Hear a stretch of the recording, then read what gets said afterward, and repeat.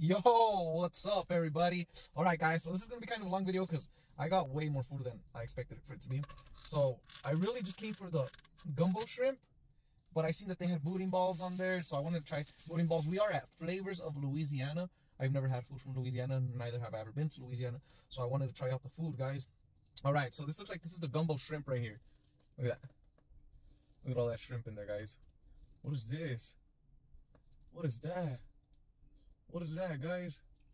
Is that like some kind of oyster or something? Let's try it out. Man, that's freaking good.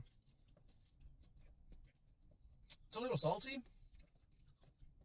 but it's packed with flavor, but that's a little too salty for me. I give this like a that's pretty good. I give this like a 7.5 though, guys, because I mean it's extremely salty for me. For my liking, it's a little too salty. Alright. So that's the gumbo shrimp. 7.5, guys. Flavors of Louisiana. We're out here in Avondale. We're on Dysart Road and Rancho Santa Fe Boulevard, guys. Right by the McDonald's. And then we got some white rice right here. Let's see, let's get into the white rice.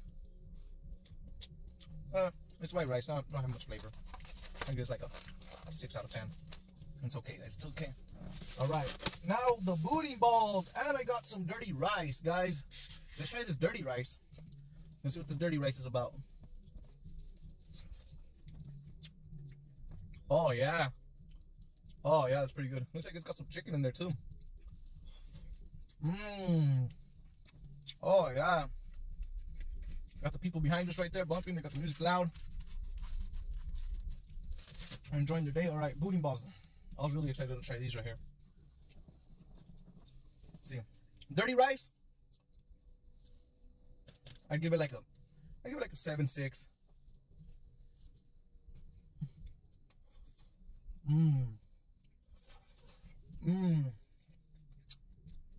Nice and hot.